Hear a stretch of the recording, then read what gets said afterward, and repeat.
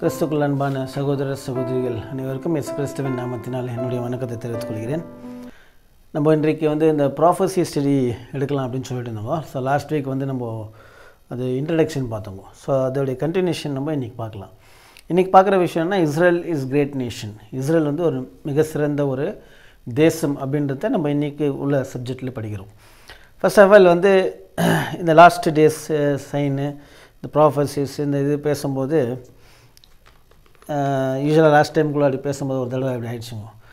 நம்ம ஆல்ரெடி இந்த வீடியோ எடுத்துகிட்டு நம்ம சகோதரர்களாக வந்தாங்க. பட் வாய்ஸ் மட்டும் கட் ஆகிட்டு இருக்குது, வீடியோலாம் வந்திருக்கு. ஸோ அதனால் மறுபடியும் இன்றைக்கி நான் தனியாக இது வீடியோ போட்டுத்தான் இருக்குங்க. ஸோ அதனால் நானே பைபிள் வாசிக்கிறேன். ஸோ அதனால் கொஞ்சம் அட்ஜஸ்ட் பண்ணிக்கணும். ஆக இன்றைக்கி நம்ம என்ன பார்க்குறோம் அப்படின்னா, நம்ம கடைசி காலத்தில் இருக்கிறோம் அப்படின்றத எப்படி அறிஞ்சிக்கலாம் அப்படின்னும் போது நிறைய அடையாளங்கள் இருக்குது. நம்ம கடைசி காலத்தில் இருக்கிறோம் அப்படின்னு சொல்லிட்டு நிறைய விஷயங்கள் ப்ராஃபஸிஸ் இருக்குது. பட் லாஸ்ட் டேஸ் டைம்லைன் நம்ம இருக்கிறோம், லாஸ்ட் டேஸில் இருக்கிறோம் அப்படின்றதுக்கு முக்கியமானது என்னென்னா ஒரு சைனுங்க, அடையாளங்களை இயேசு கிறிஸ்து நமக்கு அமைச்சிருக்கிறார். லூக் 21:7 வாசிக்கும் போது லூக் 21:7 அவர்கள் அவரை நோக்கி, போதகரே, இவைகள் எப்பொழுது சம்பவிக்கும்? இவைகள் சம்பவிக்கும் காலத்துக்கு அடையாளம் என்ன என்று கேட்டார்கள். அடையாளம் என்ன என்று கேட்டார்கள். ஸோ இந்த look 21 chapter and Matthew 24 chapter பேரலாக கொடுத்துருக்கிற ஒரு புக்குங்க, ஒரு சாப்டர்ஸு. இப்போ இந்த லூக் 21 இப்போ நம்ம என்ன வாசிக்கிறோம் அப்படின்னா, ஜீசஸ் கிரைஸ்ட் அந்த ஜெருசலம் அழிவை பற்றி பேசுகிறாரு. அந்த டெம்பிள் பற்றி அவங்க சீஷர்கள் இயேசு கிறிஸ்துட்ட கேட்கும்போது, அப்போ இயேசு கிறிஸ்துவில் இது ஒரு கல்லில் அப்படி அது இடிஞ்சு விழுவோம் அப்படின்னாரு. அப்பொழுது இதெல்லாம் எப்பொழுது சம்பவிக்கும் அப்படின்னு சொல்லிட்டு லூக்கில் கேட்குறாங்க. பட் மேத்யூவில் வரும்போது நம்ம ஆல்ரெடி படிச்சிருக்கிறோம். மேத்யூ 24 சாப்டரில் verse 3 அங்கே இயேசு என்ன சொல்கிறாருன்னா, பின்பு அவர் ஒலிவமலையின் மேல் உட்கார்ந்திருக்கையில் சீஷர் அவரிடத்தில் தனித்து இவைகள் எப்பொழுது சம்பவிக்கும்? உம்முடைய வருகைக்கும் உலகத்தின் முடிவுக்கும் அடையாளம் என்ன? எங்களுக்கு சொல்ல வேண்டும் என்றார்கள். இங்கே மேத்யூ 24 நம்ம என்ன படிக்கிறோன்னா 3 விஷயங்கள் நீங்கள் ஜீசஸ் பேசுகிறாருங்க. என்ன அப்படின்னா, அவங்க கேட்குறாங்க, tell us when shall these things be? Question mark. And what she'll be the sign of Thai coming and of the end of the world R end of the age. So இங்கே Matthew 24 சொல்லும்போது 3 விஷயங்கள். அது ஒன்று எருசலேம் அழிவை பற்றி கேட்குறாங்க. அதாவது இந்த ஆலயம் இடிஞ்சு விழுவோம் போது இது எப்பொழுது சம்பவிக்கும் அப்படின்ற ஒரு கேள்வி. ரெண்டாவது உங்களுடைய வருகைக்கும் இந்த உலகத்தின் முடிவுக்கும் என்ன அடையாளம் அப்படின்னு கேட்குறாங்க. ஆகையால் அன்பான சகோதர சகோதரிகள், நம்ம மேத்யூ 24 சாப்டர் இன்றைக்கி பார்க்க போகிறதில்ல, இது நம்ம ஃப்யூச்சரில் படிக்கலாம் இந்த ஸ்டடீஸ்லேயே. பட்டு இந்த ப்ராஃபட்டிக் டைம் நம்ம எங்கே இருக்கிறோம் அப்படின்னா, இந்த சாப்டர் இந்த வசனத்தின் பொறுத்த வரைக்கும் இயேசு கிறிஸ்து 3 விஷயங்களை பற்றி பேசுகிறாரு. ஒன்று 70 AD 70 கிபியில் நடந்த டிஸ்ட்ரக்ஷன், அந்த ஆலயம் இடிஞ்சு விழுந்தது. அப்புறம் 1948 இஸ்ரேல் கிடச்சிருக்கிற சுதந்திரம், ஃப்ரீடம் கிடச்சிது. அண்ட் அகெயின் இப்போ இருக்கிற காலத்தை குறித்து இயேசு கிறிஸ்து பேசுகிறாரு. இது நம்ம ஆல்ரெடி கொஞ்சம் ஒரு இன்ட்டு பார்த்துருந்தோம். ஐசையா, ஜெரமியா, எசேக்கியல், டேனியல், ஓசியா, ஜோயல், எல்லா மைனர் ப்ராஃபட்ஸ்லேருந்து மேஜர் ப்ராஃபட்ஸ் வரைக்கும் நிறைய விஷயங்கள் தீர்க்க தரிசனம் பண்ணிக்கிறாங்க. குறிப்பாக 3 விஷயங்கள். அந்த 3 விஷயங்கள் என்ன அப்படின்னாக்கா, அந்த காலத்தில் அவங்க வாழ்ந்துட்டு இந்த காலத்தில் நடக்க போகிற விஷயத்தை ப்ரெடிக்ட் பண்ணாங்க. ஃபார் எக்ஸாம்பிள் ஜெரமியா இருக்கிற காலத்திலேயே பேபிலோனுக்கு இவங்க சிறைப்பட்டு போவாங்க அப்படின்னு சொல்லிட்டு. ஸோ அந்த மாதிரி ஒரு ப்ரிடிக்ஷன் அந்த ஏஜில் நடக்கக்கூடிய விஷயங்களும். ரெண்டாவது ஜீசஸோட வருகையை குறித்து ப்ரெடிக்ட் பண்ணியிருக்கிறாங்க, ஃபியூச்சர் ப்ராஃபட்டிக்காக. மூன்றாவது end of the age. End of the ஏஜ்னால் நம்மளுடைய கிரேஸ் பீரியட், இந்த கிருபையின் காலம் முடிவு வருது அப்படின்னு சொல்லியிருக்கிறாங்க. ஸோ ஜீசஸ் மேத்யூவில் சொல்லும்போது 70 AD இஸ்ரேல் ரெஸ்ட்ராய் ஆகணும்னு ப்ராஃபட்டிக்காக சொன்னார். என்ன நடக்க போகுதுன்னு 70 AD நடக்கிறத விஷயம் சொன்னார். அதுக்கப்புறம் வருகைக்கான அடையாளங்களையும் சில விஷயங்கள்லாம் சொல்லியிருக்கிறாரு. குறிப்பாக ஓல்ட் டெஸ்டமெண்ட்டில் ஜீசஸோட வருகையை பற்றி 2 டிஃப்ரென்ஸ், அதாவது ஃபஸ்ட் கம்மிங் பற்றியும் சொல்லியிருக்கிறாங்க அண்ட் செகண்ட் கம்மிங்கை பற்றி பேசியிருக்கிறாங்க. ஸோ நம்ம இன்றைக்கு என்ன படிக்கிறோம் அப்படின்னாக்கா, அந்த சைனு இல்லைங்களா, சைன்னு ஒரு அடையாளம். இன்றைக்கி என்ன அடையாளம் பார்க்குறோன்னா இஸ்ரேல் அப்படின்னும் போது இஸ்ரேலுக்கு தேவன் ஒரு ப்ராஃபஸி சொன்னார். அது என்னென்னா ஒரு ப்ராமிஸ் ஆபிரகாமுக்கு சொன்னார். நம்ம ஆதியாகமத்தில் படிக்கும்போது ஆபிரகாம் குறித்து ஆபிரகாமுக்கு என்ன சொன்னார் அப்படின்னா, உன் சந்ததியை நான் பெரிதாக்கி உனக்குள் சகல ஜாதிகளும் ஆசீர்வதிக்கப்படும் அப்படின்னு சொல்லிட்டு அந்த ரொம்ப ஃபெமிலியர் நம்ம எல்லாருக்குமே தெரிஞ்ச வசனங்கள் தான். 12வது அதிகாரம் 1-3 வசனங்கள். கர்த்தர் ஆபிராமை நோக்கி, நீ உன் தேசத்தையும் உன் இனத்தையும் உன் தகப்பனுடைய வீட்டையும் விட்டு புறப்பட்டு நான் உனக்கு காண்பிக்கும் தேசத்துக்கு போ. நான் உன்னை பெரிய ஜாதியாக்கி உன்னை ஆசீர்வதித்து உன் பேரை பெருமைப்படுத்துவேன். நீ ஆசீர்வாதமாய் இருப்பாய். உன்னை ஆசீர்வதிக்கிறவர்களை ஆசீர்வதிப்பேன், உன்னை சபிக்கிறவர்களை சபிப்பேன். பூமியில் உள்ள வம்சங்கள் எல்லாம் உனக்குள் ஆசீர்வதிக்கப்படும் என்றார். ஸோ இந்த வசனத்தினுடைய அடிப்படையில் தான் இன்றைக்கி நம்ம படிக்கிறோம். ஆபிரகாமுக்கு சொன்ன அந்த ப்ராமிஸு, அந்த ப்ராமிஸ் என்னென்னா, I will make you a great nation. இங்கிலீஷில் பார்க்கும்போது I will make you a great nation and I will bless you and Thai name will be great and thou shall be a blessing. நீ வந்து ஆசீர்வாதமாக இருப்பாய், உனக்குள்ள சகல ஜாதிகளும் ஆசீர்வதிக்கப்படும், உன் பேரை பெருமையாக்குவேன், உன்னை பெரிய ஜாதியாக்குவேன் அப்படின்னு சொன்னார். அண்ட் உன்னை சபிக்கிறவங்களே நான் சபிப்பேன், உன்னை ஆசீர்வதிக்கிறவங்களே ஆசீர்வதிப்பேன். அப்போ இந்த வசனத்தை பொறுத்த வரைக்கும் 4 விஷயங்கள் இங்கே இருக்குது, 4 ப்ராமிசஸ் இருக்குது இந்த வசனங்களை பொறுத்த வரைக்கும். ஸோ அது அந்த 4 ப்ராமிசஸையும் நம்ம இன்றைக்கி பார்க்கலாம். ஸோ முதல் பார்த்தீங்கன்னாக்கா I will make you a great nation அப்படின்னாரு. ஸோ இஸ்ரேல் எந்த அளவுக்கு ஒரு கிரேட் நேஷன் அப்படின்னா, இஸ்ரேல் வந்து ஃபர்ஸ்ட் ஆஃப் ஆல் வந்து ஒரு கம்மி நம்பர்ஸ் ஆஃப் பீப்புள் தான். இப்போ அமெரிக்காவில் பார்த்திங்கன்னா 7.6 மில்லியன் அமெரிக்காவில் இன்றைக்கி வாசம் செய்கிறாங்க. 7.6 மில்லியன்னா 76 லட்சம் ஜனங்கள் வந்து அமெரிக்காவில் இருக்கிறாங்க. இஸ்ரேலில் எவ்வளோ யூதர்கள் இருக்கிறாங்களோ அதை விட அதிகமாக அமெரிக்காவில் இருக்கிறாங்க. இஸ்ரேல் எவ்வளோ இருக்காங்கன்னா 6.9, 60,69 லட்சம். ஃப்ரான்ஸில் 6 லட்சம் இருக்கிறாங்க, கனடாவில் 3.5 லட்சம் இருக்கிறாங்க, பிரிட்டனில் 2.5 லட்சம் இருக்கிறாங்க, 2.5 lakhs. ரஷ்யாவில் 2.5 லட்சம் இருக்கிறாங்க. ரஷ்யாவில் அதிகமாக இருந்திருக்கிறாங்க ஒரு காலத்தில். பட் 1990 அந்த ஜிவிஷ் வேர்ல்டு என்ன பண்ணியிருக்காங்கன்னா, உலகம் முழுவதும் இருக்கக்கூடிய யூதர்கள், ரஷ்யாவில் இருக்கிற யூதர்களுக்கு ஃபண்டு கொடுத்து நீங்கள் இஸ்ரேலுக்கு வாங்கன்னு திரும்பி கூப்பிட்டுருக்குறாங்க. ஸோ அதனால் 275,000, அதாவது 2,75,000 பேர் இப்போ ரஷ்யாவில் இருக்கிறாங்க. அர்ஜென்டினாவில் 2.5 லட்சம், உக்ரைனில் 3.5 லட்சத்துலேருந்து 4 லட்சம் வரைக்கும் அப்படின்னு சொல்கிறாங்க. யுக்ரைனில் இருக்கிற அந்த கமிட்டி, யூதர்களுடைய கமிட்டி தான் பார்த்திங்கனாக்கா 3rd largest கமிட்டி இன் யூரோப்லேயே 3வது பெரிய கம்யூனிட்டி இஸ்ரேலில் தான் இருக்குது, யுக்ரைனில் தான் இருக்குது. And 5th largest ஜிவிஷ் community in the world. உலகத்திலே பார்த்திங்கன்னா 5வது மிகப்பெரிய கம்யூனிட்டி எங்கே இருக்குதுன்னா யூதர்களது, அது யுக்ரைனில் தான் இருக்குது. ஜெர்மனியில் ஆல்மோஸ்ட் 1 lakh, அண்ட் ஆஸ்திரேலியாவில் 1 lakh, அண்ட் பிரேசிலில் 1 lakh கிட்ட யூதர்கள் இருக்கிறாங்க. ஸோ இப்போது இந்த யூதர்கள் வந்து ரொம்ப ஆபிரகாம் அழைக்கும் போது ஒரு தனி மனுஷனாக அழைக்கப்பட்டார். இன்றைக்கு யூதர்கள் வந்து ரொம்ப ஒரு பெரிய தேசமாக இருக்கிறாங்க. ஸோ அதுதான் வந்து I will make you a great nation அப்படின்னாரு. And I will bless you அப்படின்னாரு.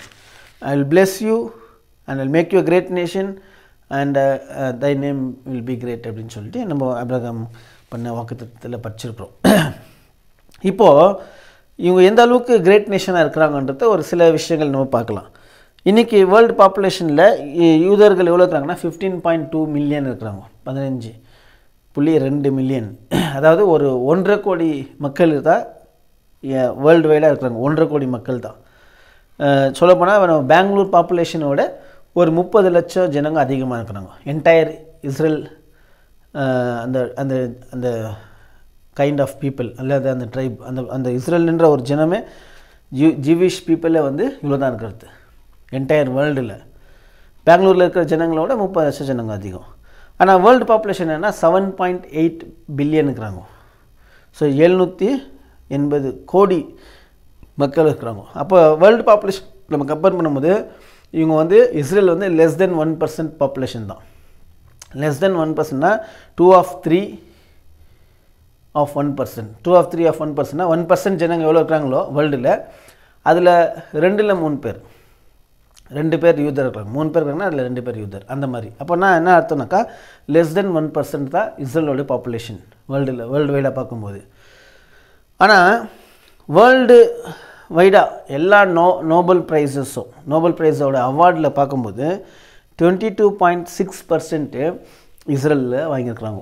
ஃபுல் வேர்ல்டு நோபல் பரிஸில் 22% வந்து யூதர்கள் இருக்கிறாங்க. காரணம் என்ன? கடவுள் சொன்ன வார்த்தை I make you a great nation அப்படின்னு சொல்லி நம்ம பார்க்குறோம். ஆந்த்ரோபாலஜி எக்ஸாம்பிள் சில சப்ஜெக்ட்ஸ்லாம் பார்த்தீங்கன்னா ஆந்த்ரோபாலஜி பார்க்கணும் மனித இன இயல்ன்றாங்க.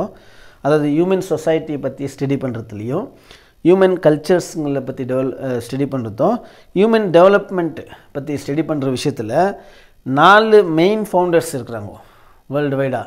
அதில் 2 பேர் யூதர்கள் அண்ட் 21 ஃபிலாசபர்ஸ் இருக்கிறாங்க. இதில் அந்த ஞானிகள் இருக்கிறாங்க. அதில் 6 பேர் இஸ்ரேலைட்ஸு. அப்புறம் நீங்கள் சோசியாலஜியில் பார்த்தீங்கன்னா சமூகவியலில் அந்த பிரின்சிபல் பேசிக் பிரின்சிபல் சில சமுதாயத்தில் வந்து ஃபவுண்டர்ஸ் இருக்கிறாங்க. பேசிக் அடிப்படையான சில ஃபவுண்டர்ஸ் ஜிவிஷ் ஃபவுண்டர்ஸு. அதில் 3 of 6 3 of 6 6 பேரில் 3 பேர் வந்து யூதர்கள் தான் இருக்கிறாங்க. சோஷியாலஜினா சமூகவியல் விஷயத்தில் மோஸ்ட் இம்பார்ட்டண்ட் திங்ஸ் அதை சோஷியாலஜி பற்றி ஆராய்ச்சி பண்ணுற விஷயத்தில் 6 பேரில் 3 பேர் இஸ்ரேல் சேர்ந்தவங்க இருக்கிறாங்க. சைக்காலஜி விஷயத்தில் மன தத்துவ சாஸ்திரங்கள் பற்றி பார்த்திங்கன்னா மன தத்துவங்களை பற்றியான ஸ்டடி பண்ணுறதுல ஆராய்ச்சி பண்ணுறதுல சைக்காலஜியில் 7 சிஸ்டம்ஸ் இருக்குது மொத்தமாக. அந்த 7 சிஸ்டம்ஸில் 4 சிஸ்டம் வந்து யூதர்களால் கண்டுபிடிக்கப்பட்டது. அந்த 7 சிஸ்டம்னா ஸ்ட்ரக்சரலிசம்ன்றாங்க, functionalism, behaviourism, psycho analysis, humanistic psychology, Gestalt psychology, cognitive சைக்காலஜின்ற ஒரு 7 சிஸ்டம் இருக்குது. எதில் அப்படின்னு கேட்டிங்கன்னா சைக்காலஜியில். தமிழில் வந்து கட்டமைப்பு வாதம், செயல்பாட்டு வாதம், நடத்தை வாதம், மனோபக்குவ பாய்வு, மனித நேய உளவியல், முழுக்காட்டி உளவியல், அறிவாற்றல் உளவியல் அப்படின்னு சொல்லிட்டு இந்த ஒரு லிஸ்ட்டு கொடுத்துருக்குறாங்க சைக்காலஜி. இது அதில் 7 முக்கியமான ஒருத்தரோட பிஹேவியரு அந்த சைக்கோ அனாலிசிஸ் பண்ணுற விஷயத்தில், ஹியூமனிஸ்டிக் மனிதநாயகத்தில், அறிவியல் சம்மந்தப்பட்ட விஷயத்தில், அவங்க ஃபங்க்ஷன் ஆகிற விதத்தில், இந்த மாதிரி ஒரு 7 ஸ்ட்ரக்சர் தான் ஒரு சைக்காலஜியில் முக்கியமானது. அந்த 7 ஸ்ட்ரக்சரில் வந்து 4 சிஸ்டமே வந்து இவங்க தான் கண்டுபிடிச்சிருக்கிறாங்க. அதே மாதிரி சைக்காலஜிஸ்ட்டுக்கு வந்து எமினென்ட் சைக்காலஜிஸ்ட்ன்ற ஒரு அவார்டு, சிறந்த உளவியல் அப்படின்னு சொல்லிட்டு உளவியலாளர்கள்னு சொல்லிட்டு அவார்டு கொடுக்கும்போது 100 பேரில் 39 பேர் இந்த 20th centuryயில் 39% வந்து இஸ்ரேலுங்க. அப்போ இதெல்லாம் எப்படி நம்ம கேல்குலேட் பண்ணுறோன்னா இஸ்ரேல் வந்து லெஸ் தென் 1%, 99% பீப்புளில் 1% தான் வச்சுக்கோங்க இஸ்ரேலு. அந்த 1%ல் இருக்கிற ஜனங்க வந்து இவ்வளோ முக்கியமான ஒரு விஷயத்தில் இருக்கிறாங்க. அதுக்கு காரணம் என்ன அப்படின்னா கடவுள் வந்து அவங்களுக்கு சொன்னால் make you a great nation. Chemistry விஷயத்தில் கூட பார்த்திங்கனாக்கா யூஎஸில் யுனைடெட் நேஷன்ஸில் அந்த நேஷ்னல் அகாடமி ஆஃப் சயின்ஸ் இருக்கிறாங்க NACயில் 3ல் ஒருத்தர் வந்து இஸ்ரேல் தானே. 3ல் ஒருத்தர். இவங்களோட வேலை என்னன்னாக்கா அந்த கெமிஸ்ட்ரியில் ஹேபர் போஸ்ச் ப்ராசஸ்ன்ட்டு ஒரு ஆர்டிஃபிஷியல் நைட்ரோஜன் கண்டுபிடிச்சிருக்கிறாங்க. அது மூலயமா எல்லா விவசாயிகளுக்கும் ஃபெர்டிலைசேஷன் பண்ணுறது, ஒவ்வொரு விவசாயிகள் நல்லா செழிப்பாக வளர்கிறதுக்கு சில நைட்ரோஜன் சப்ளை பண்ணுறாங்க. அது எப்படி வேர்ல்டு வைடாக இருக்குதுனாக்கா இன்றைக்கி 40% இன்றைக்கி மக்கள் சாப்பிட்ற சாப்பாடு அது யூதர்களுடைய இன்வென்ஷன்னால தானா, இஸ்ரேல் இன்வென்ட் பண்ணதுனால தான் இன்றைக்கி 40% ஆஃப் பீப்புள் கேல்குலேட் பண்ணும்போது அந்த இன்றைக்கி சாப்பிட்றதுக்கு காரணம் இஸ்ரேல் தானே. அந்த மாதிரி ஒரு இன்வென்ஷன் பண்ணியிருக்காங்க. அயன் மேனுஃபேக்சரிங் லீடர்ஸாக இருக்கிறாங்க. கிளாஸ்னு கண்ணாடி மேக்கிங்லையா ஒரு டையிங்கில் உருவாக்குற அந்த மோல்டிங்கில் உருவாக்குற விஷயத்துலையும் அவங்க தாக்குறாங்க. கம்ப்யூட்டர் விஷயத்தில், இன்ஃபர்மேஷன் சயின்ஸில், இதில் எல்லா விஷயத்துலேயும் வந்து இஸ்ரேல் தான் முன்னேறுக்கிறாங்க. EDVACன்னு சொல்லுவாங்க கம்ப்யூட்டரில், எலக்ட்ரானிக் டிஸ்கிரியேட் வேரியபிள் ஆட்டோமேட்டிக் கம்ப்யூட்டர் என்ற ஒரு சிஸ்டம் இஸ்ரேலில் தான் உருவாக்கியிருக்கிறது. அப்புறம் பினரி சிஸ்டம், டேட்டா கவுண்ட் பண்ணுறது, லேப்டாப்போ இல்லை கம்ப்யூட்டர்லையோ டேட்டா கவுண்ட் பண்ணுற அந்த பினரி சிஸ்டம், இது இல்லைனாக்கா லேப்டாப் ஒர்க் ஆகாது, கம்ப்யூட்டர் ஒர்க் ஆகாது. ஸோ அப்போ இது இன்வென்ட் பண்ணது யாருன்னா ஒரு ஜீவ், ஒரு யூதன். பேசிஸ் சைன்டெக்ஸ் ரூல்ஸ் இன் ப்ரோக்ராம் பண்ணும்போது இந்த பேசிக் சைன்டெக்ஸ்ன்ற ரூல்ஸ் இருக்குது, இதை உருவாக்குனதும் இஸ்ரேல் தானா. இன்வென்ஷன் ஆஃப் பேசிக் மைனிக்ஸ் ஓஎஸ் அப்படின்னு சொல்லுவாங்க. இது வந்து ஒரு இன்டெல்லில் ஒரு சிப்பு, இதை உருவாக்குனதும் இஸ்ரேல் தானே. அப்புறம் அல்கோரித்திசம்ஸ் அப்படின்ற ஒரு சாஃப்ட்வேர், அதை டாப் 10 அதில் 10 சாஃப்ட்வேரில் 4 உருவாக்குனது வந்து இஸ்ரேல் தான். இதுதான் வந்து ஒரு ஃபைலை கம்ப்ரெஸ் பண்ணுறது.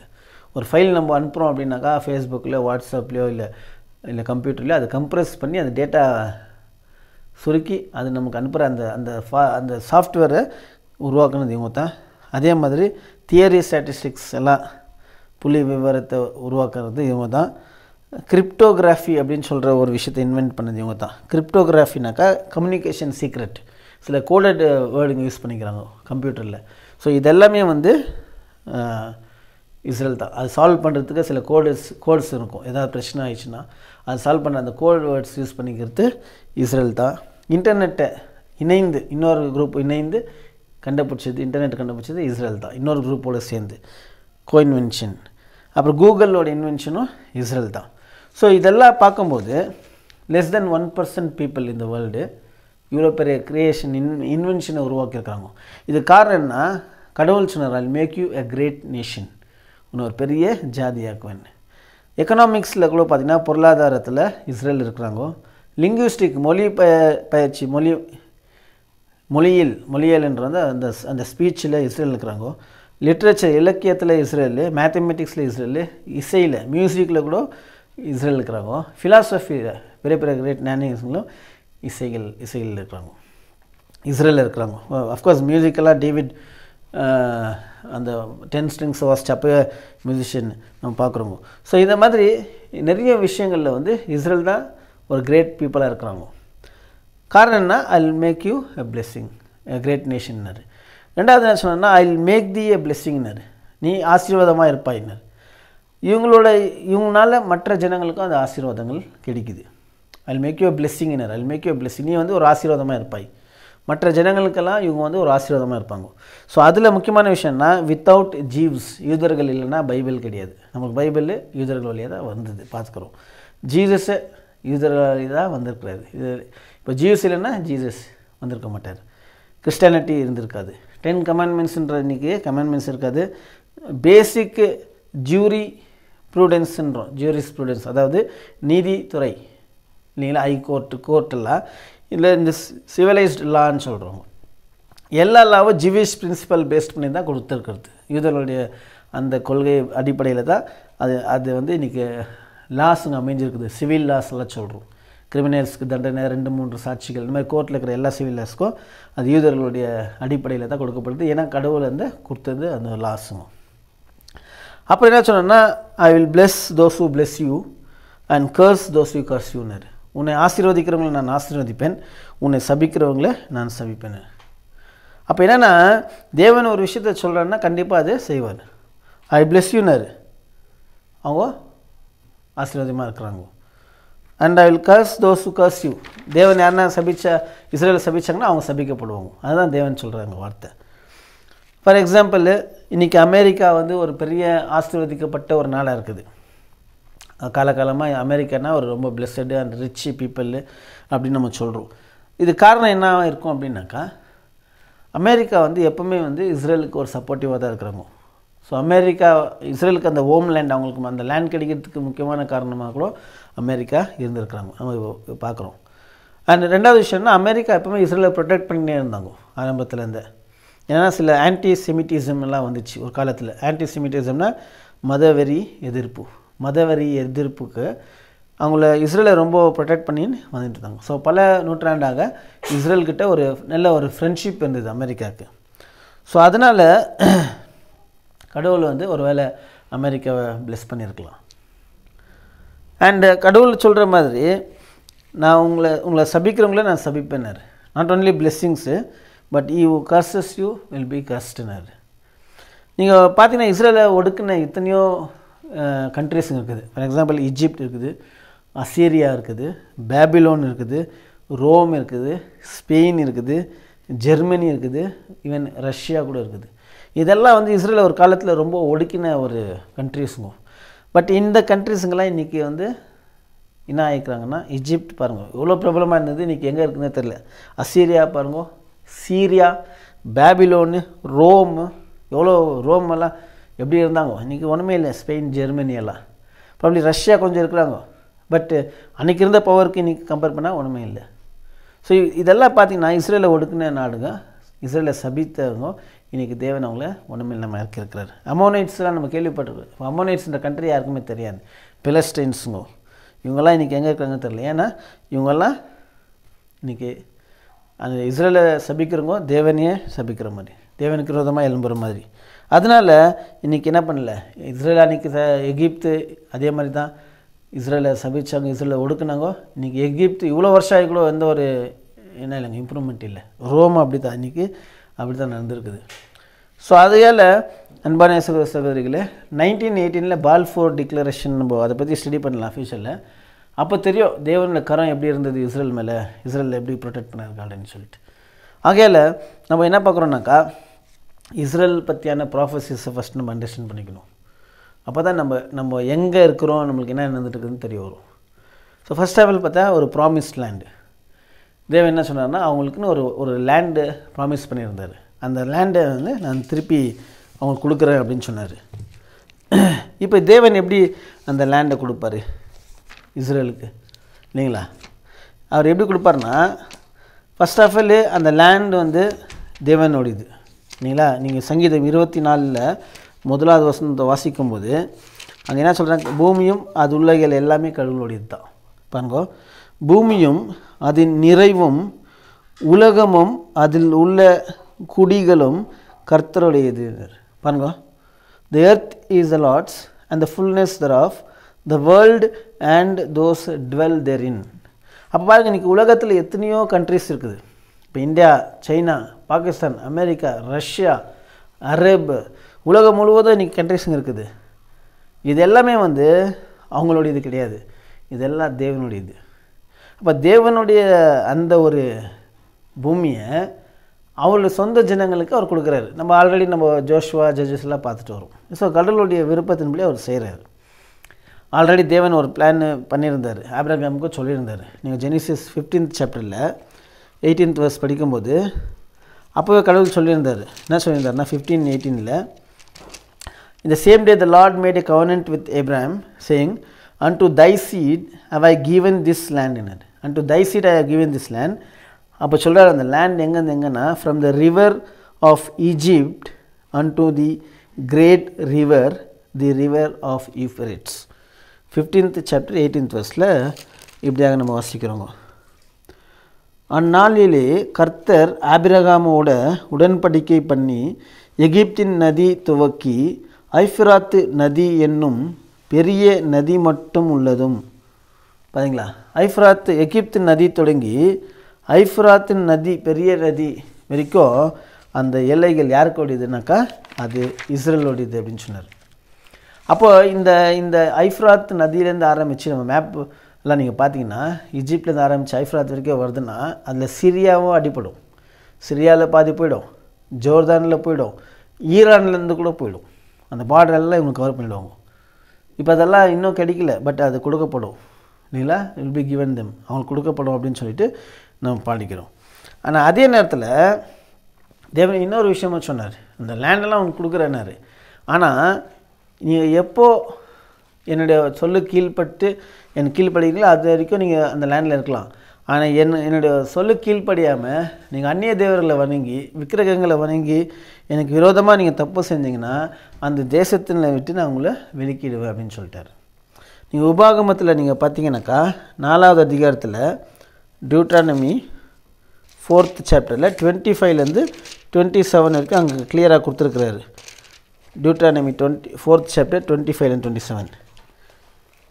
நீங்கள் பிள்ளைகளும் பிள்ளைகளின் பிள்ளைகளும் பெற்று தேசத்தில் வெகுநாள் இருந்த பின்பு நீங்கள் உங்களை கெடுத்து யாதொரு விக்கிரகத்தையாவது யாதொரு சாயலான சுரூபத்தையாவது பண்ணி உன் தேவனாகிய கர்த்தருக்கு கோபம் உண்டாக்க அவர் பார்வைக்கு பொல்லாப்பானதை செய்தால், பாருங்கள், அவர் பார்வைக்கு பொல்லாப்பானதை செய்தால் நீங்கள் யோர்தானை கடந்து சுதந்தரிக்க போகிற தேசத்தில் இராமல் சீக்கிரமாய் முற்றிலும் அழிந்து போவீர்கள் என்று இந்நாளில் உங்களுக்கு விரோதமாய் வானத்தையும் பூமியையும் சாட்சி வைக்கிறேன். நீங்கள் அதிலே நெடு நாள் இராமல் நிர்மூலமாக்கப்படுவீர்கள். கர்த்தர் உங்களை புறஜாதிகளுக்குள்ளே சிதறடிப்பார். கர்த்தர் உங்களை கொண்டு போய் விடப்போகிற ஜாதிகளிடத்தில் கொஞ்ச ஜனங்களாய் மீதியிருப்பீர்கள்.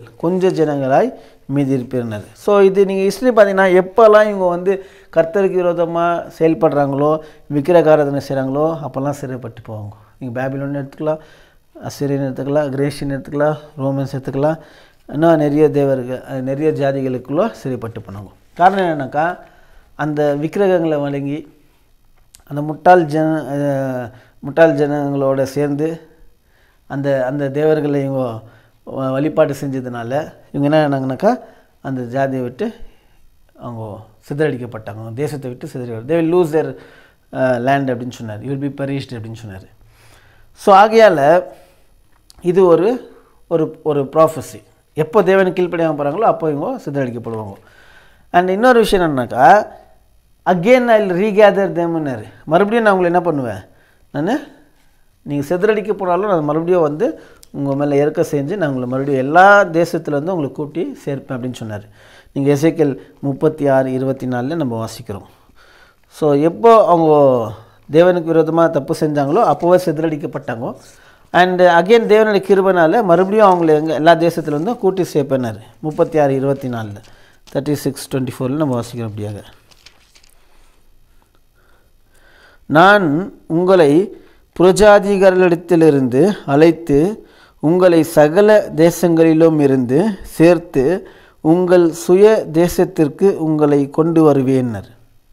பாருங்கள், உங்களை புறஜாதிகள்லேருந்து அழைத்து சகல தேசத்துலேருந்து உங்களை கொண்டு உங்கள் சுய தேசத்தில் வைப்பினார். ஸோ இது ஒரு பெரிய ஹியூமன் ஹிஸ்ட்ரியிலேயே நடக்காத ஒரு விஷயம்னா, ஒரு நேஷ்னாலிட்டி, ஒரு தேசம் எக்ஸப்ட் இஸ்ரேலை தவிர வேறு எந்த தேசமும் ஒரு லேண்டை விட்டுட்டு மறுபடியும் அந்த லேண்டுக்குள்ளே ரீகேதர் ஆகுதுன்றது அது ஒரு ஹிஸ்ட்ரிங்க. இது நடக்காத ஒரு விஷயம்.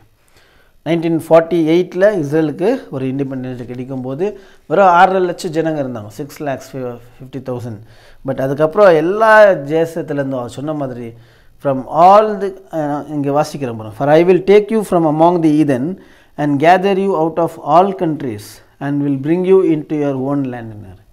எல்லா கண்ட்ரீஸ்லேருந்தும் உங்களை கூட்டி சேர்ப்பேன் அப்படின்னு சொன்னாருங்க. ஸோ அதனால் அன்றைக்கி 6.5 லட்சம், இன்றைக்கி 15 lakhs மில்லியன்ஸ் ஆஃப் பீப்புள் இருக்கிறாங்க. இன்றைக்கி 1 கோடிக்கு மேலே இருக்கிறாங்க. ஏன் அப்படின்னாக்கா எல்லா தேசத்துலையும் அவங்க கூட்டி சேர்த்தார். இன்னொரு விஷயம் என்ன அப்படின்னா, இஸ்ரேல் மாதிரி அந்த நேஷ்னாலிட்டி, அவங்க ஹோம்லேண்டை விரும்பக்கூடியவர்கள் கண்டிப்பாக வேறு தேசத்தார் இருக்கிறதுக்கான வாய்ப்புகள் கிடையாது. இப்போ ஒரு சில தேசத்தாருங்க போய் ஒரு ஊரில் செட்டில் ஆகிட்டாங்கனாக்கா அங்கேயே செட்டில் ஆகின்னு தான் யோசிப்பாங்க, அங்கே ஃபெசிலிட்டிஸ்க்கெல்லாம். இப்போ அமெரிக்காவில் எவ்வளோ இந்தியன்ஸ் போய் செட்டில் ஆனாலும் அமெரிக்காலேயே செட்டில் ஆகணுன்னு தான் ஆசைப்படுவாங்க. பட் இஸ்ரேல் மட்டும்தான் வாபஸ் அவங்களோட ஹோம்லேண்டுக்கு வரணுன்ட்டு அவ்வளோ வாஞ்சியாக வைராக்கியமாக இருக்கிற ஒரு ஜனங்கள். ஆகையால் எல்லா தேசங்களும் சிதறடிக்கப்பட்டாங்க. பேபிலோனு, கிரேஷியனு, ரோமன்ஸ்க்கு, அசிரியனுக்கு, எகிப்துக்கு, பேத்ரோஸ், குஷ், இலாம், சினார், அமத், அப்புறம் நிறைய ஐலாண்ட்ஸுங்களுக்கெல்லாம் சிதறடிக்கப்பட்டாங்க. ஆனால் அப்படி சிதறடிக்கப்பட்டவர்களை மறுபடியும் நான் கூட்டி சேர்த்து அந்த தேசத்தில், அவங்களோட சொந்த தேசத்தில் பூமி 4 எல்லைகள்லேருந்து அவங்களை கூட்டி சேர்த்து அவங்களுக்கு ஒரு அடையாளமாக ஒரு கொடியை நாட்டுவேன் அப்படின்னு சொல்லிட்டு இஸ்ரேலில் மறுபடியும் நான் கூட்டி சேர்ப்பேன்னு சொல்லிட்டு ஒரு தீர்க்கதரிசனம் தேவன் பண்ணியிருக்கிறாரு. ஸோ அதே மாதிரி தேவன் அவங்கள கூட்டி சேர்த்தார். அந்த தேசத்தில் அவங்க ஒரு அடையாளமாக ஒரு கொடியை நாட்டி அங்கே வாழ்கிறாங்கன்றது நம்ம பார்க்குறோம். ஐசையா 11th chapterல 11 and 12, ஏசாயா 11வது அதிகாரம் 11-12. அக்காலத்தில் ஆண்டவர் அசிரியாவிலும் எகிப்திலும் பத்ரோஸிலும் எத்தியோப்பியாவிலும் பெர்சியாவிலும் ஸ்னேயாரிலும் அமோத்திலும் சமுத்திரத்தின் தீவுகளிலும் தம்முடைய ஜனத்தில் மீதியானவர்களை மீட்டு கொள்ள திரும்ப இரண்டாம் விசை தமது கரத்தை நீட்டி ஜாதிகளுக்கு ஒரு கொடியை ஏற்றி ஜாதிகளுக்கு ஒரு கொடியை ஏற்றி இஸ்ரவேலில் துரத்துண்டவர்களை சேர்த்து யூதாவில் சிதறடிக்கப்பட்டவர்களை பூமியின் 4 திசைகளிலும் இருந்து கூட்டுவார். பூமியின் 4 திசைகளிலிருந்தும் கூட்டுவார்ன்ட்டார். கூட்டி அந்த தேசத்தில் அவர் நாட்டுவார்னாரு. அதுதான் நம்ம 1948 அவங்க நாட்டினாங்க. இது அப்படியே நீங்கள் எரேமியா 32 ஜெரேமியா 32-37 கூட நம்ம படிக்கிறோங்க.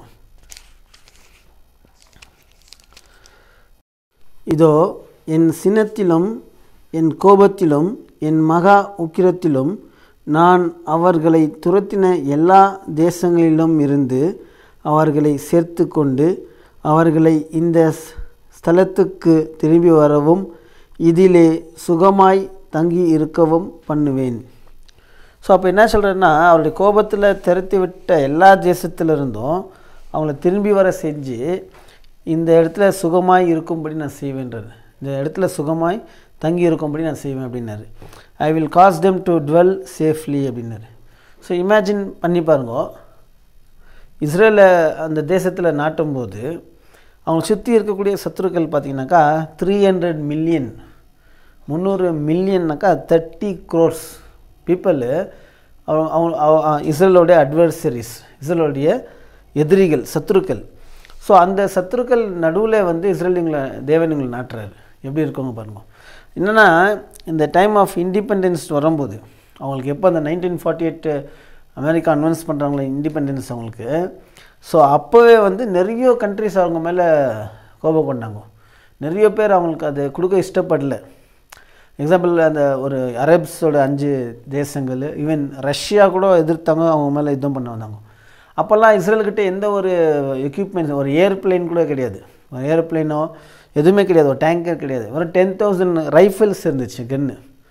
அதில் அதுக்கப்புறம் அவங்களுக்கு முக்கியமான இருந்தது என்னென்னா தேவன். ஸோ தேவனும் அந்த ரைஃபிள்ஸை வச்சு தான் அந்த சத்துருக்களுடைய எதிரிகளை அவுட் நம்பர்டு, ஆக்சுவலாக அவங்க எவ்வளோ மிகுந்த ஜனங்களாக இருந்தாங்கோ அந்த யுத்தங்கள்லாம் ஜெயிச்சு தேவன் அவங்களை சுகமாக அங்கே நாட்டினார். ஏன் அப்படின்னா தேவன் சொன்னார், நான் இந்த தேசத்தை அவங்களுக்கு கொடுப்பேன் அப்படின்னாரு. தேவன் அங்கே இந்த விஷயத்தை செஞ்சார். அப்போ அவங்க அந்த தேசத்தில் குடியிருக்கும்போது it was like a waste land, ஒரு டிசலேட்டட் லேண்ட் தான் இல்லைங்களா, ஒரு வேஸ்ட் லேண்டாக இருந்தது. அந்த லேண்டை டெவலப் பண்ணாங்க, வின்யார்ட் திராட்சை தோட்டங்களை நாட்டினாங்கோ, அந்த ரசத்தை குடித்தாங்கோ, கிரேப்பை அண்டு ஃப்ரூட்ஸு கார்டன்ஸுங்க க்ரியேட் பண்ணாங்க, பெரிய பெரிய தோட்டங்களை உருவாக்குனாங்கோ, அதன் கனிகளை புசித்தாங்கோ. ஸோ எந்த மாதிரி அந்த தேசம் டெவலப் ஆச்சுன்னா ஆமோஸ் 9 அது ஒரு ப்ராஃபஸி பண்ணியிருக்கிறாரு. ஆமோஸ் 9வது அதிகாரத்தில் 14-15 ஆமோஸ் 9th சாப்டரில் 14 and 15 இருக்குது பாருங்க. என் ஜனமாகிய இஸ்ரவேலின் சிறையிருப்பை திருப்புவேன், அவர்கள் பாலான நகரங்களை கட்டி அவைகளில் குடியிருந்து திராட்சை தோட்டங்களை நாட்டி அவைகளுடைய பலரசத்தை குடித்து தோட்டங்களை உண்டாக்கி அவைகளின் கனிகளை புசிப்பார்கள். பாருங்கள், தோட்டங்களை உண்டாக்கி அவர்கள் கனிகளை புசிப்பார்கள், திராட்சை தோட்டங்களை நாட்டி அந்த ரசத்தை குடிப்பார்கள். அப்புறம் அவர்களை அவர்கள் தேசத்திலே நாட்டுவேன், நான் அவர்களுக்கு கொடுத்த தேசத்திலிருந்து அவர்களை இனி பிடுங்கப்படுவதில்லை என்று உன் தேவனாகிய கர்த்தர் சொல்லுகிறார் என்றார். ஸோ அந்த தேசத்தில் அவங்கள தேவன் நாட்டிட்டார், இனி அவங்கள அந்த இடத்துலேருந்து பிடுங்க மாட்டார். ஸோ அந்த மாதிரி அவங்கள அந்த ஒரு தேசத்தை பில்ட் பண்ணி பாருங்கள், இங்கிலீஷில் I will bring again the captivity of my people of Israel and they shall build the waste சிட்டிஸ்னுக்குதுங்க. build the waste cities and inhabit them, and they shall plant vineyards, drink the wine thereof, they shall also make gardens and eat the fruit of them. So அந்த சிட்டிஸுங்களெல்லாம் build பண்ணி இன்றைக்கி எந்த அளவுக்கு Israel ஃபேமஸுங்க, இந்த அக்ரிகல்ச்சரில் எந்த அளவுக்கு ஃபேமஸ்ன்னு நமக்கே தெரியும். ஸோ அந்த அளவுக்கு ஃபேமஸ் ஆகிட்டு எக்ஸ்போர்ட் பண்ணுற அளவுக்கு டெவலப் ஆகிக்கிறாங்க அக்ரிகல்ச்சர் விஷயத்தில் இல்லைங்களா. அப்புறம் நிறைய விஷயத்தில் இஸ்ரேல் வந்து இன்றைக்கி நம்பர் 1 இருக்கிறாங்க இல்லையா. கடல் தண்ணீரை அவங்க குடிநீராக மாற்றினாங்கன்னு சொல்லிட்டு இன்றைக்கி சப்ஜெக்டில் இருக்கும்போது சகோதரர்களோட டிஸ்கஷன் பண்ணியிருந்தாங்க. ஸோ அந்த மாதிரி இருக்கும்போது 24th சாப்டரில் நம்ம நியூ டெஸ்டிமெண்ட்க்கு வரும்போது அகெயின் இஸ்ரேல் பற்றி ஜீசஸ் சொல்கிறார் இல்லைங்களா. பின்பு 32லேருந்து 34 அவர்கள் வருகைக்கு என்ன அடையாளம் போது இந்த அடையாளம் கொடுக்குறாரு. அத்திமரத்தினாலே ஒரு ஊமையை கற்றுக்கொள்ளுங்கள். அதிலே இளங்கலை தோன்றி துளிர்விடும்போது வசந்த காலம் சமீபமாயிற்று என்று அறிவீர்கள். அப்படியே இவைகளை எல்லாம் நீங்கள் காணும்போது அவர் சமீபமாய் வாசலருகே வந்திருக்கிறார் என்று அறியுங்கள். அவர் சமீபமாக வாசல் அருகே வந்திருக்கார் என்று அறியுங்கள். ஸோ அத்திமரத்தை பாருங்கள், அது துளிர் விடும்போது வசந்த காலம் சமீபமாச்சு. அப்போ இந்த அத்திமரன்றது என்ன? அத்திமரன்றது இஸ்ரேல். பைபிள் முழுக்க நிறைய வசனங்கள் இருக்குது, அது இஸ்ரேலை தான் பேசப்பட்டிருக்குதுன்ட்டு நமக்கு தெரியும். அதே மாதிரி ஓசியா 9:6 கூட சொல்கிறாரு, I found Israel like grapes in the wilderness, ஐ சா your fathers as the first ripe in the fig tree at her first time. So ஓசியா 9:10 முதலாவது சீசனில் அது முதல் கன்னியை போல உங்கள் பிதாக்களை நான் கண்டறிஞ்சேன்ற அத்தி மரத்தில். ஸோ அந்த மாதிரி நம்ம இதை பற்றி பேஸ் பண்ணி ஒரு சப்ஜெக்ட் ஆல்ரெடி பேசியிருக்கிறோம். செகண்ட் கம்மிங்கோட எபிசோடில் நம்ம 3rd பார்ட் நினைக்கிறேன் மோஸ்ட்லி. அதில் ஃபிக்ட்ரி இதோடைய ஃபோட்டோவுக்குள்ளே இருக்கும். அது நீங்கள் பார்த்தீங்கன்னா அதில் புரியும் ஃபிக்ட்ரி யாரை ரெப்ரசென்ட் பண்ணுறதுன்னு நிறைய டீட்டெயிலாக பேசியிருக்கிறேன். வரப்போகிற காலத்தில் கூட நம்ம இன்னும் பார்க்கலாங்க. ஸோ ஆகையால் இஸ்ரேல் துளிர் விடும்போது வசந்த காலம் சமீபமாச்சு.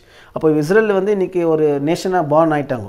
என்ன சொல்ல போனாக்கா, Israel to be born in one day, ஒரே நாளில் ஒரு குழந்தை பிறக்கிற மாதிரி ஒரு இஸ்ரேல் தேசமே பிறந்திருக்குன்னு சொல்லிட்டு நம்ம படிக்கிறோம். May 14th 1948 இஸ்ரேல் பிறந்தது. எப்படி நடக்கும் இது அப்படின்னும் போது ஐசையா 66:8 கேட்குறாரு, ஒரே நாளில் எப்படி ஒரு தேசம் உருவாச்சு அப்படின்னு கேட்குறாரு. 66:8 66:8 ஐசையா. இப்படிப்பட்டவைகளை கேள்விப்பட்டது யார்? பாருங்கள், இப்படிப்பட்டவைகளை கேள்விப்பட்டது யார்? இப்படிப்பட்டவைகளை கண்டது யார்? ஒரு தேசத்துக்கு ஒரே நாளில் பிள்ளை பெரு வருமோ? ஒரு ஜாதி ஒருமிக்க பிறக்குமோ? ஒரு ஜாதி ஒருமிக்க பிறக்குமா? ஒரு பிள்ளை எப்படி பிறக்குதோ அந்த மாதிரி ஒரு ஜாதி ஒரே நாளில் பிறக்குமோ அப்படின்னு சொல்லிட்டு ஒரு கேள்வியை எழுப்பியிருக்கிறார். அகையில் அன்பான சகோதர சகோதரிகளே, இதுதான் ஒரு பெரிய மிராக்கல் உலகத்திலேயே. கிளார்க் கிளிஃபர்ட் அப்படின்னு சொல்லிட்டு ஒரு political advisor, US president Harry Trueman அப்படின்னு சொல்லிட்டு, ஹாரி ட்ரூமேன்ட்டு ஒரு யூஎஸ் 33rd யூஎஸ் பிரசிடெண்ட் இருந்தார் 1945 1953. இவர் காலத்தில் தான் நிரோசமா நாகாசாக்கி மேலே குண்டு போட்டது அமெரிக்கா ஜப்பான் மேலே.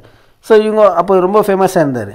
அப்போது இவருக்கு ஒருத்தர் பொலிட்டிக்கல் அட்வைசர் இருந்தார், அவர் பேர் கிளார்க் கிளிஃபர்ட் அப்படின்னு சொல்லிட்டு. ஸோ அவர் க்ளீனாக ரெக்கக்னைஸ் பண்ணார். இஸ்ரேலுக்கு இந்த ஃப்ரீடம் கொடுக்கும்போது அவர் க்ளீனாக ரெக்கக்னைஸ் பண்ணார், இந்த தேசம் இஸ்ரேல் தான் அப்படின்னு சொல்லிட்டு, இந்த பாலஸ்டைன் தேசம் இஸ்ரேல் தான்ட்டு. பட் அந்த நேரத்தில் நிறைய எதிர்ப்புகள் வந்தது, இஸ்ரேலுக்கு இதை கொடுக்கக்கூடாது அப்படின்னு சொல்லிட்டு நிறைய எதிர்ப்புகள் வந்தது. அஃப்கோர்ஸ் அப்போது அமெரிக்கனுடைய ஜென்ரல் படைத்தலைவர் ஒருத்தர் இருந்தார், அவர் பேர் மார்ஷல்ன்ட்டு. அவர் அப்போஸ் பண்ணார், இதை இஸ்ரேலுக்கு கொடுக்கக்கூடாது அமெரிக்கன் பிரசிடெண்ட்டுக்கு, இது கொடுத்தா பெரிய பிரச்சனை வரும் அரப் கண்ட்ரிங்கள்லேருந்து, இது சுற்றி எவ்வளோ எதிர்ப்பு இருக்குது அப்படின்னு சொல்லிட்டு. நீ ஒருவேளை இந்த கண்ட்ரி அனௌன்ஸ் பண்ணிட்டீன்னா, இது இண்டிபெண்ட்டாக அனௌன்ஸ் பண்ணிட்டீனாக்கா உனக்கு எதிர்த்து நானே நிற்பேன், நீ பிரசிடெண்ட்டாக இருக்காத படிக்க நான் தான் ஃபஸ்ட் கையெழுத்து போடுவேன், பெரிய ப்ராப்ளம் பண்ணுவேன்னு சொல்லிட்டு அப்போவே அந்த படைத்தலைவரை இது பண்ணார். ஆனால் இந்த கிளார்க் கிளிஃபர்டுன்றவர் இஸ்ரேல் சப்போர்ட் பண்ணார். ஏன் அப்படின்னா அவருக்கு ஒரு விஷயம் தெரிஞ்சிருந்தது. என்ன அப்படின்னா, இந்த தேசம் தேவன் இஸ்ரேல் கொடுத்தது, அது யாராலையும் அவங்கள்ட்ட எடுக்க முடியாதுன்ற ஒரு க்ளீனாக உணர்ந்தார். ஏன்னா அவர் சின்ன வயசுலேருந்து பைபிள் பச்சின்னு வந்துருக்கிறார். நீங்கள் டியூட்ரானமி 1:8 நீங்கள் பார்த்தீங்கன்னாக்கா உபாகமும் 1:8 தான் கோட் பண்ணியிருக்கிறார் அவர். அப்போ அங்கே என்ன கொடுத்துருக்குறாங்கன்னா 1:8 இதோ இந்த தேசத்தை உங்களுக்கு முன்பாக வைத்தேன், நீங்கள் போய் கர்த்தர் உங்கள் பிதாக்களாகிய ஆபிரகாமுக்கும் ஈசாக்குக்கும் யாக்கோபுக்கும் அவர்களுக்கு பின்வரும் அவர்கள் சந்ததிக்கும் ஆணையிட்டு கொடுத்த அந்த தேசத்தை சுதந்தரித்து கொள்ளுங்கள் என்றார். அந்த தேசத்தை சுதந்தரித்து கொள்ளுங்கள் யாருக்குனாக்கா ஆபிரகாமு ஈசாக்கு யாக்கோபு அவருடைய சந்ததிகளுக்கு கொடுத்த அந்த தேசத்தை சுதந்திரித்து கொள்ளுங்கன்னு சொன்ன அந்த வசனத்தை ஞாபகம் வச்சு அவர் என்ன பண்ணார்னா அந்த பிரசிடெண்ட்க்கு அட்வைஸ் பண்ணார். அதுக்கப்புறம் என்ன ஆயிடுச்சுனாக்கா அந்த ஜென்ரல் அந்த டேலே அந்த May 14th டியூஸ்டேன்னு நினைக்கிறேன், அன்றைக்கி அவர் ரொம்ப என்ன பண்ணியிருந்தார் அப்படின்னா மனம் திரும்பினார். ஓகே, இது இஸ்ரேலுக்கு தான் கொடுக்கப்பட்டதுன்னு சொல்லிட்டு அந்த மார்ஷல் என்ற ஒரு மனம் திரும்பி பிரசிடென்ட் சப்போர்ட் பண்ணும்போது அந்த பிரசிடென்ட் வந்து இன்ஃபார்ம் பண்ணுறாரு. என்னென்னு இன்ஃபார்ம் பண்ணுறாரு, the government has been informed that a Jewish state has been proclaimed in Palestine. ஒரு ஜீவிஷ் ஒரு கண்ட்ரியாக செப்பரேட் ஸ்டேட்டாக அவங்க அனௌன்ஸ் பண்ணாங்க. ஸோ அது பண்ண உடனே தான் இஸ்ரேலில் அப்போ ஒரு ரபி இருந்தார் இல்லை, அவங்க ரபின்னு சொல்லுவாங்க அந்த போதகரை. அவர் வந்து சொல்கிறாரு, mister president, God puts you in your mother's womb to be the instrument to bring about the rebirth of Israel after 2000 years. So தேவன் உன் தாய் வீட்டில் அவரோட தாயினோட கர்ப்பத்திலேயே ஒரு இன்ஸ்ட்ருமெண்ட்டாக ஒரு ஆயுதமாக உன்னை வச்சுருந்தார். நீ இஸ்ரேலுக்கு 2000 வருஷம் கழித்து இந்த தேசத்தை நீ கொடுக்கணும் அப்படின்னு சொல்லிட்டு அந்த இடத்துல அவருக்கு அப்ரிஷியேட் பண்ணுறாரு. ஆகையால் தேவன் நமக்கு வந்து ஒரு விஷயம் செய்வேன்னு சொன்னார்னா கண்டிப்பாக அவர் செய்வார். அவர் சொன்னார், I will make the great நேஷன்னாரு, great nation கொண்டான்ட்டார். I will bless டின்னாரு, I will make you அ பிளெஸ்ஸிங்னாரு. உன்னை ஆசீர்வதிப்பேன், நீ ஆசீர்வாதமாக இருப்பாய் அப்படின்னாரு எல்லாருக்கும். அதே நேரத்தில் anybody who பிளெஸ்ஸஸ் you I will bless டெம்னாரு. யாராவது உங்களை ஆசீர்வதிச்சா நான் உங்களை ஆசீர்வதிப்பேன்னாரு. யாராவது உங்களை சபிச்சா நான் உங்களை சபிப்பேன் அப்படின்னு சொன்னார். ஸோ அதே மாதிரி தான் இன்றைக்கு வரைக்கும் இஸ்ரேல் ஒரு பெரிய தேசமாக தேவன் ஸ்தாபிச்சார். ஒரு கிரேட் நேஷன் ஆயிடுச்சு இஸ்ரேலு. நிறைய இன்வென்ஷன் பண்ணியிருக்காங்க. இன்னும் நம்ம அந்த லிஸ்ட்டில் எடுக்கலாம். நிறைய நீங்கள் பார்த்தீங்கன்னா இஸ்ரேலோட இன்வென்ஷன் என்னன்னு நீங்கள் கூகுளெலாம் தேடினா நிறைய லிஸ்ட்டுங்க வரும். நிறைய அந்த இன்வென்ட் பண்ணுங்க லீடர்ஸுங்க பேர் எல்லாமே வரும். ஸோ அப்படி ஒரு இன்வென்ட் பண்ணி ஒரு பெரிய தேசமாக இன்றைக்கி ஒரு அடையாளமாக உலகத்துக்கு வச்சுருக்கிறாரு. ஸோ அது மாத்திரம் இல்லை, இஸ்ரேலு சபித்த நாடுகளும் இன்றைக்கி ஒன்றுமே இல்லாமல் இருக்கிறாங்க, ஆசீர்வதிக்கிற நாடுங்க மேலே போகிறாங்க. ஸோ இன்னும் வரப்போகிற காலத்தில் என்ன நடக்கும்னுட்டு நம்ம தொடர்ந்து இந்த ஸ்டடீஸில் நம்ம பார்க்கலாம். ஸோ நமக்கு என்ன சொல்ல வருது அப்படின்னா, நம்ம கடைசி காலத்தில் இருக்கிறோம், அந்த சர்க்கிளில் தான் இருக்கிறோம். இஸ்ரேலுக்கு கொடுக்கப்பட்ட அந்த வாக்குத்தத்தத்தில் தான் அந்த சபை இருக்குது. ஸோ சபைக்கு என்ன சொல்ல வராரு, நம்ம எப்படி என்ன செய்யணும் இந்த கடைசி காலத்தில்ன்றத ஒரு ப்ராஃபஸை நம்ம ஸ்டடி பண்ணலாம். பட் இந்த விஷயங்கள் எதுவுமே பப்ளிக் வந்து அன்னவராக தான் இருக்கிறாங்க. அவங்க பப்ளிக் தெரில இன்றைக்கி சொசைட்டியில் என்ன நடக்குது, இஸ்ரேலில் என்ன நடக்குது, உலகத்தில் என்ன நடக்குதுன்னு நிறைய பப்ளிக் இது தெரில. பட் சபைக்கு தேவைன்னு தெரியப்படுத்தின வராரு என்னென்ன நடக்க போகுது அப்படின்னு சொல்லிட்டு. ஸோ அதனால் இதோட கண்டினியூஷன் நம்ம நெக்ஸ்ட் வீக் பார்க்கலாம். So அகையால் God bless you all. Thank you. Amen.